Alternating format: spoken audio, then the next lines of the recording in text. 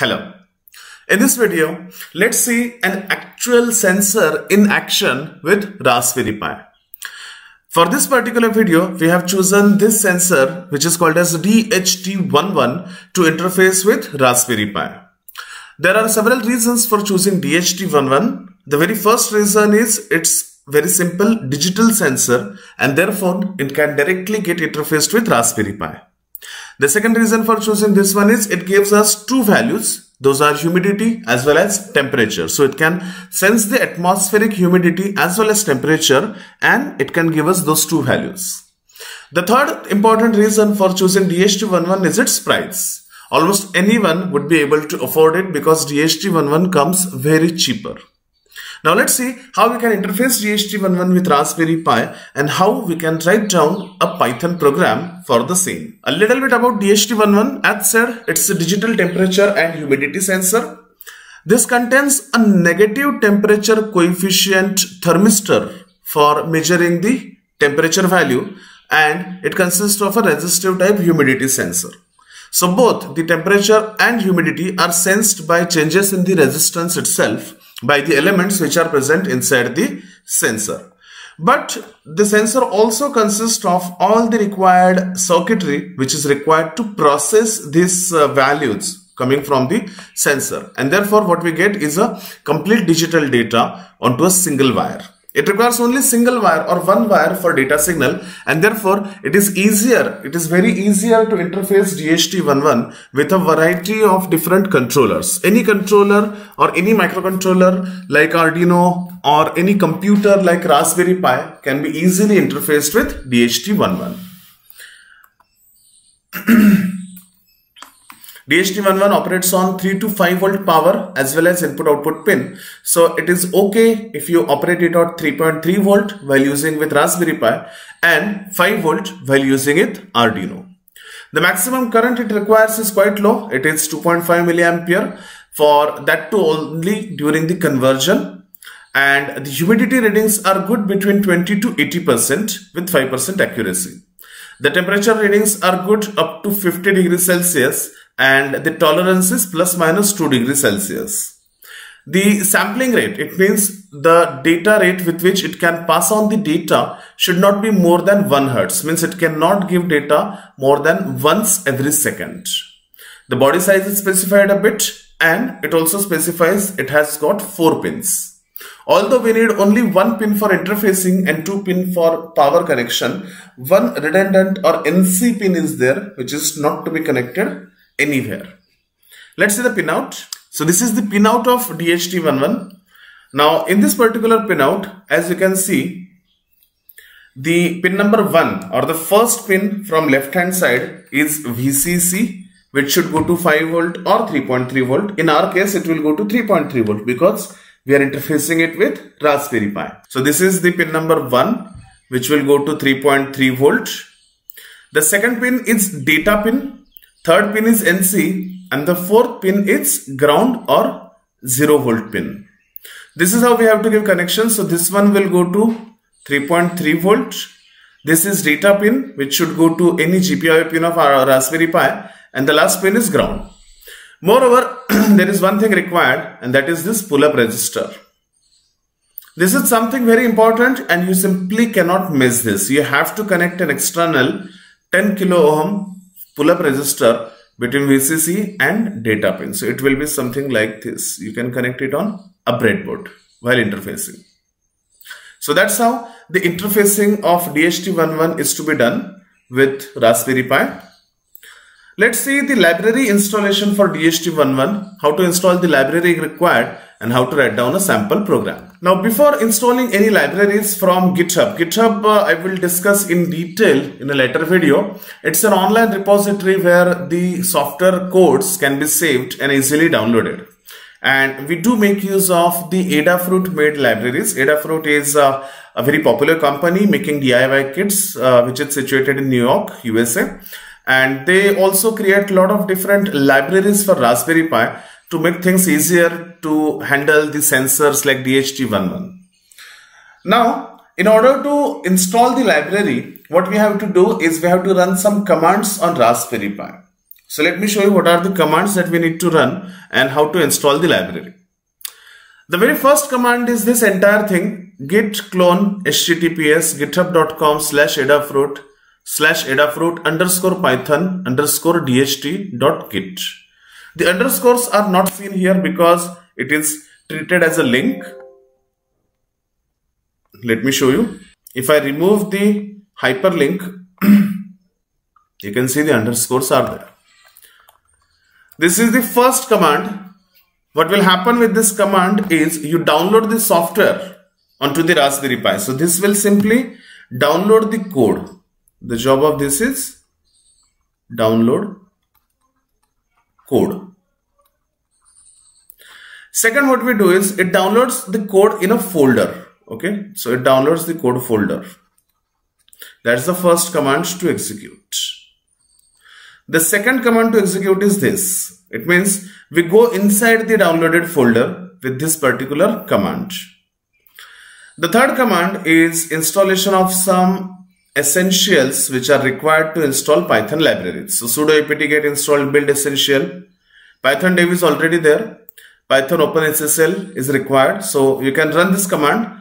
Depending upon if the packages are available or installed or not, it will require those ones which are not installed. And then the last command which you can see is installation of Python library.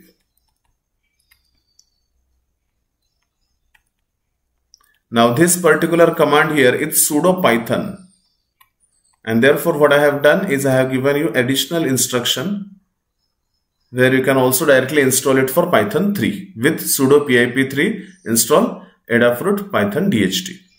So either this or this approach is suitable. So all these above steps or this single step below. Okay.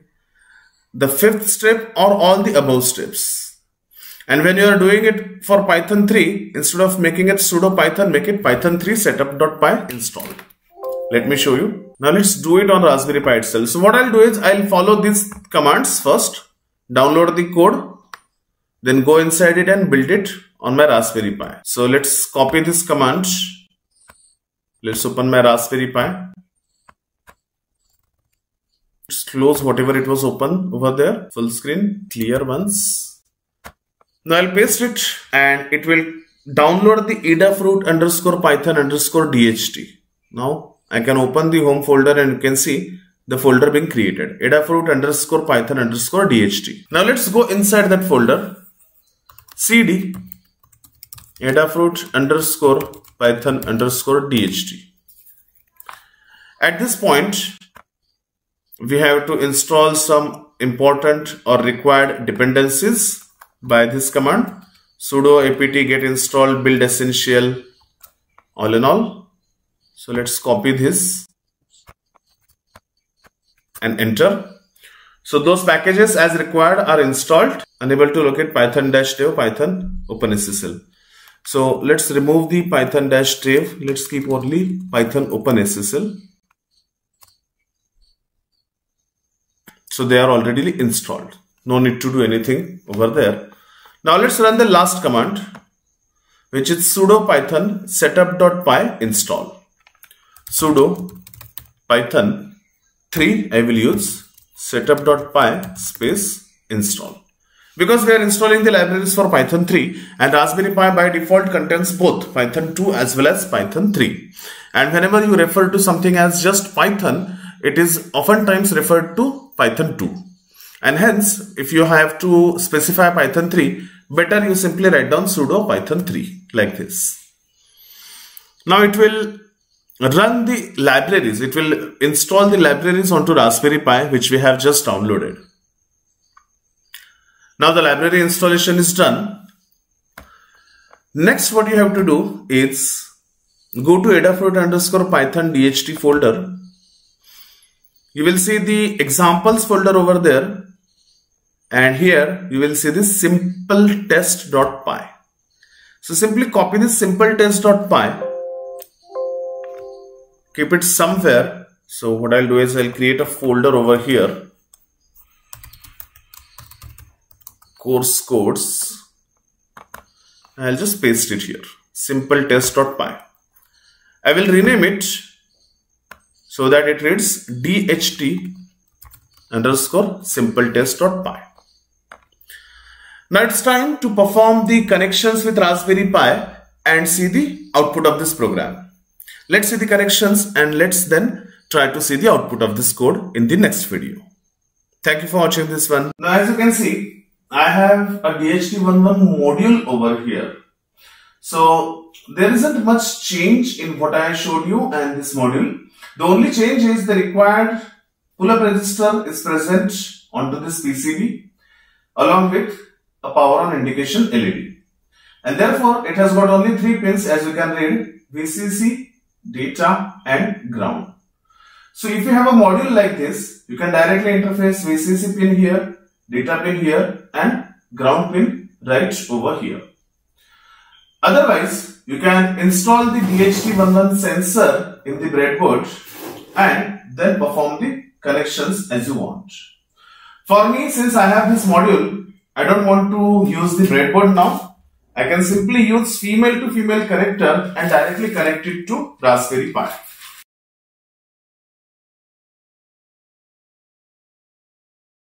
Now I'll just keep this setup aside. This is the LDR setup we did. Now you can see this is the female to female bias. Okay. Both ends are female connectors, as you can see. Now I'll connect it like this.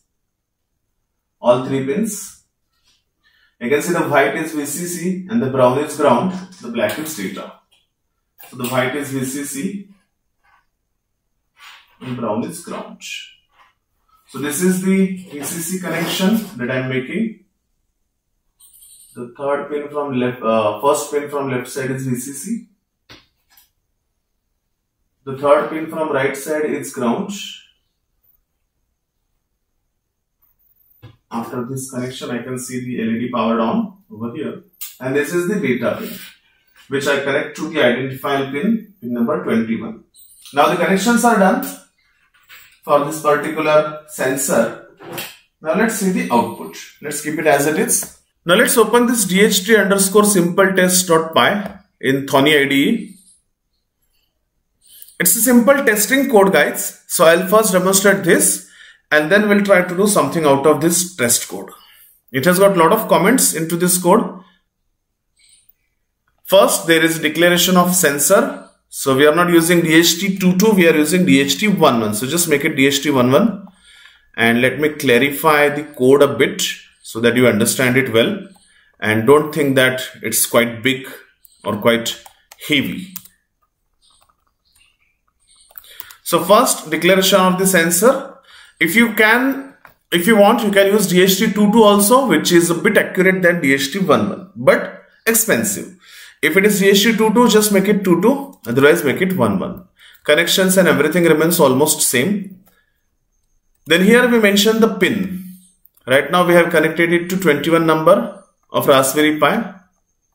So let's make it 21. And now these are the lines.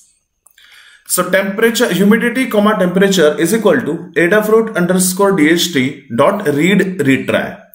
Why read retry is because in single reading you may not get the DHT11 response and therefore you want to retry it. This particular line over here will wait for 2 seconds and it will retry it for 2 seconds. If there is no data, then an error will be displayed.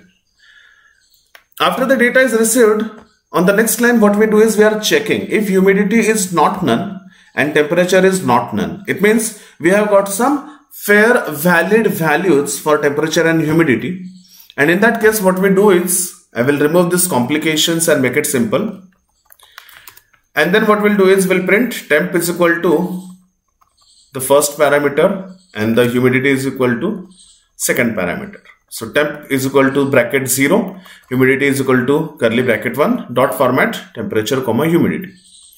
Else fail to get the reading, try again. It means if either of these two value is none or 0, it means fail to get the reading and try again. Now let's run this code.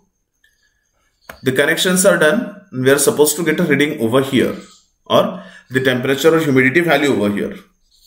as you can see, we got the temperature and humidity value. So temperature is equal to 28 degrees Celsius and humidity is equal to 47%. But the program exited by giving a single reading. Now what I want is, I would like to convert this program into a code which can give continuous values. Let's switch to the regular mode of Thony by closing it and restarting it again. This is the full mode in which you can save the programs as needed. So I'll go to File and I will call it Save As.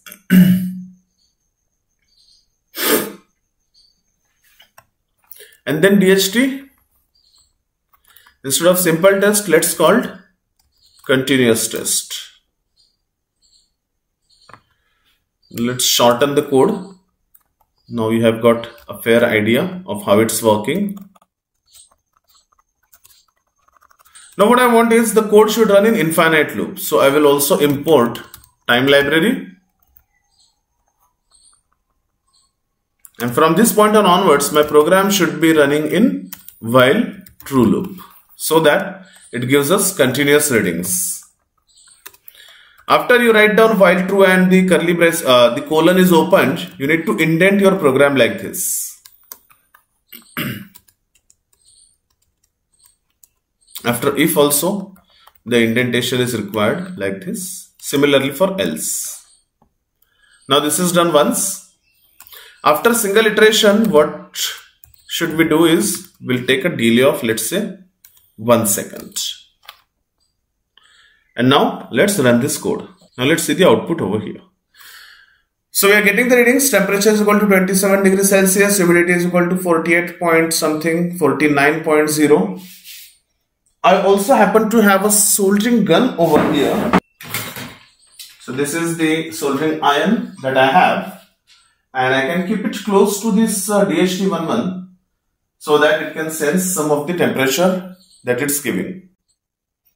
So the soldering gun is turned on. It has started heating up. But will take some time. Now let's try to see. So the gun is quite hot now. Now let's keep it close and blow some air through it. So it is sensing the atmospheric temperature. And therefore, not much change would be observed. Still, you can see the temperature has risen by 1 degree Celsius in proximity to the gun. I have one more experiment which we can do here. Instead of the soldering gun, now I use the hot air gun. How much temperature it can sense well. Now this is the hot air gun that I have. Let me show you. So these are the settings for it. So I'll just make it on now. This is the air and this is temperature setting. So let's keep the temperature on the mid setting. Air normal. Should not be very too much high flow. Otherwise the sensor would get damaged. Make sure if you are doing this kind of experiments, then keep a distance between the nozzle and your hand. As well as the nozzle and the sensor also. So this is the nozzle. And this is the sensor. I'll keep it quite far away from each other. But hot air is blown.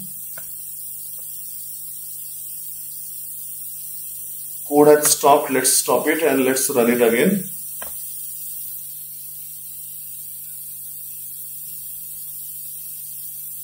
So you can see 31 degrees Celsius. If I now blow the air close to it, then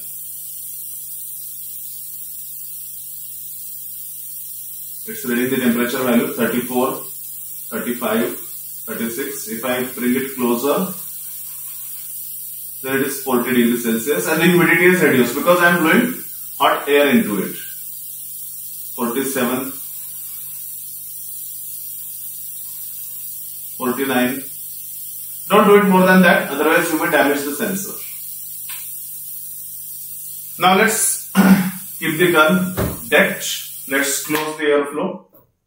Let me remove the setup and now observe the readings. Slowly they will come back to the normal position, 47, 46 and so on. Should take some time, but after some time it will come to normal point. So this is the code that you need to run or to read the temperature from DHT11 sensor.